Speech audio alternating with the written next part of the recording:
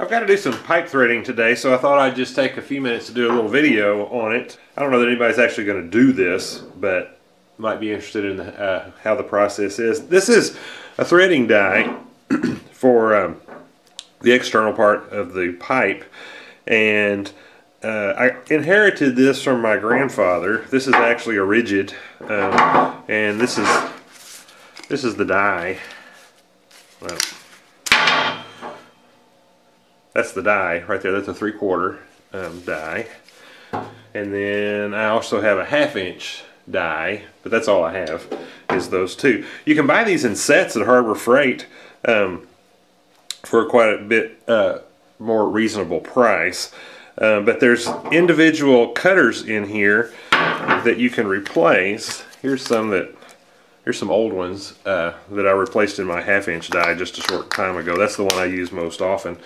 But you take this cap off and drop them down in there, so you can replace these dies in there. All right, so let me get over to a piece of pipe and we'll do some threading. All right, so I'm placing my pipe in an actual pipe vise. A lot of bench vices have some jaws in it that'll actually grip pipe pretty well.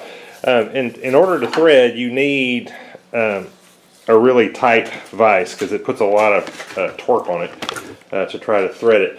So here is my pipe, and I've got it marked as to where I want to cut it off.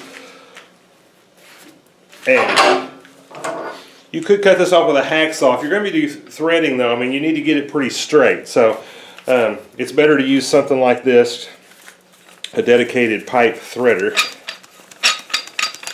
These have replaceable blades on them too. They last a really long time, especially if you're, just a homeowner like me.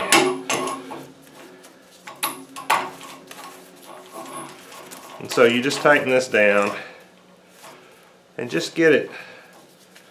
So you want to make sure that the wheels are straight.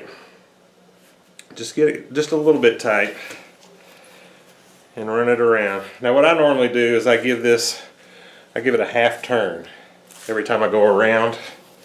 Sometimes I'll go around twice. You can tell it'll be kind of stiff to turn, and then then it gets easier, it's time to tighten it down. But like I said, I tighten it about a 1/2 turn every time I come around. And there you can see it cut it right off. Alright, so now we're ready to thread that. I'm going to put a little thread cutting oil. This is Tap Magic. It's not really made specifically for cutting threads on pipe, but it works really well. And I have it for cutting threads on other things. Now, this particular pipe threader, like I said, it's a rigid. It's got a button here that you can use this shows which way it's going to ratchet, or which way you're going to be able to push it. And then of course it'll ratchet in the other direction. You want to slide it on. You want this to make sure that the pipe is straight.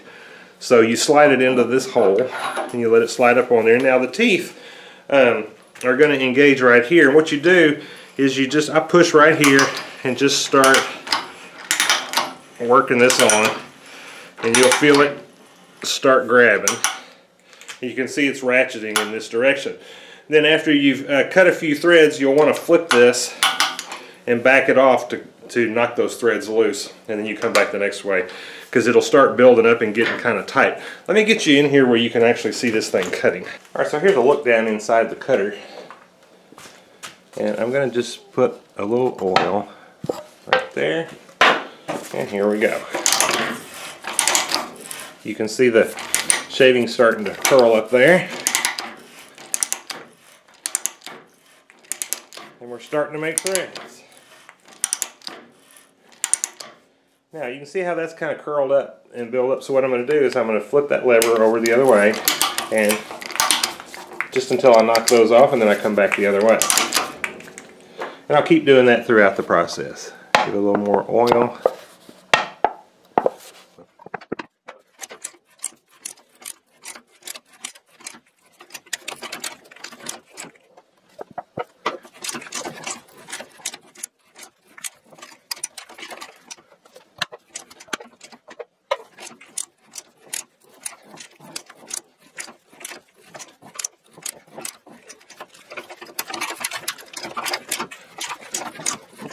I normally cut threads until I get pretty much even with the outside there. Gives me a consistent length on my threads. And so now that we've got them cut, we're going to back this off. Alright, so this is the direction you are when you're cutting the threads, and so now we're going to flip it around and we're going to start removing it. You just work it backwards. Of course, it'll turn a whole lot easier this way because you're not cutting threads. And then we can just slide it off. And there's our new threads. Let me give you a close-up of those. Alright, so there you go. So you can see it just does a beautiful job of cutting threads. Now, you may ask why bother to cut threads when you can buy pipe that already has threads cut on it. And the reason is when you're, like what I'm doing today, I'm running some propane line to my furnace, my aluminum melting furnace. And so I'm coming down with a piece of pipe, and then I've got to jog over a wall and then come this way. So the piece that's in this little short wall has to be exactly the right length. So that's what I'm doing with this piece of pipe. Alright, so now that I've got it cut, I want to seal, I want to put a fitting on there, and I need some sealant to keep the propane from leaking out. And this is called Richter Seal, and it's kind of thick, gooey looking kind of stuff. And for pipes, let me see, I think it says on here somewhere, for pipes up to 1.25 inches, you just put this on the male threads. And what I usually do is just wipe it. Make sure your threads are clean, and then wipe it around like this. And then I come back and kind of wipe it this way to load it into the threads. Now, like I said, it says for pipe under 1.25 inches, you just do the male threads. This is 3/4, so I don't need to do this, but I always put a little bit. I don't go all the way in, but I put a little bit on the inside too. I'm sure somebody out there is going to tell me I shouldn't be doing that, but the only thing it might do is it'll build up a little bit. It'll push it. If you get too much in there, it'll push it in, and it can kind of clog that up a little bit, but I really haven't found that to be much of a problem. Okay, and then we just start that fitting on there.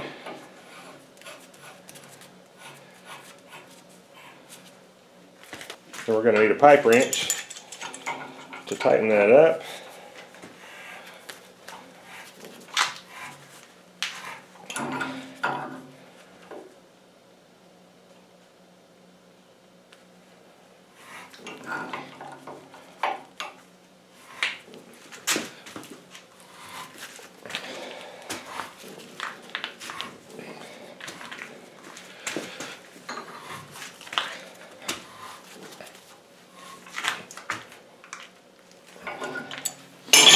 And then I just wipe away the excess. And there you have it. And now this pipe is ready to go into service. Well, I hope that was helpful, or at least helpful, or at least interesting to you. Thank you for watching.